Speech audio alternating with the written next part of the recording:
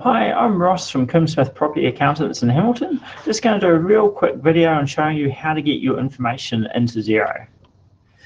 So I'm just going to share my screen, so hopefully you can see what I'm working on, and you should be able to see the Xero information in front of you. Just an example, Coombe rental example, what the rental income is, what the expenses is. We then want to attach a receipt or keep a copy of a tax invoice, and a few different ways we can do that. So one of the ways, if you go up to the top, go into the files section,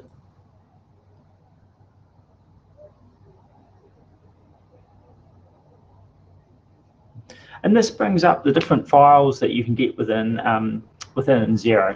So the first thing, what you'll notice up the top is there's a unique email address. So if you send an email to this address, then that will come in there. So for example, I've taken a picture of a kitten, I've emailed it to that email address, and then that comes up within the files.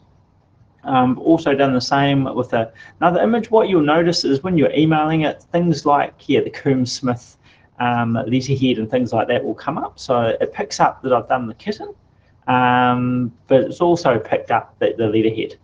Another way you can do it is you can take a photo. So I've used the webcam and taken a photo.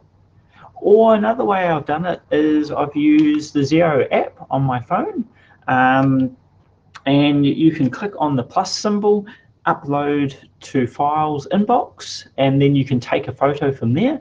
So I've taken a photo of something from my cell phone, and that's something else that you can bring in. So if you're out and about, you get a receipt, you can take a picture, and it basically brings it into this, or you can get someone to email it through to you, or if you get a receipt or an invoice emailed to you, you can just basically email it through to this file, and it'll come into your Xero.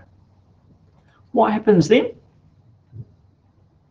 So if we know that we've spent some of this money on those repairs and maintenance, and we had a painting invoice and we've emailed it through to ourselves, what we can do is go through into that invoice. We can then actually attach it in here. So we can add from our file library. We could take the image that I took on my phone, on my mobile. We could add it in there. And then basically, if you go back to it later, you can see that there's one attached. You could click on it. You could then see what that is.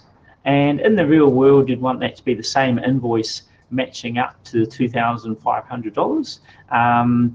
But it gives you an example of how you can bring in that and then attach it. So that then later on, if someone's reviewing your information, they can then look, oh, what was that 2,500 repairs, and actually see the invoice there. So that's a real good way of keeping your records and helping you with Xero.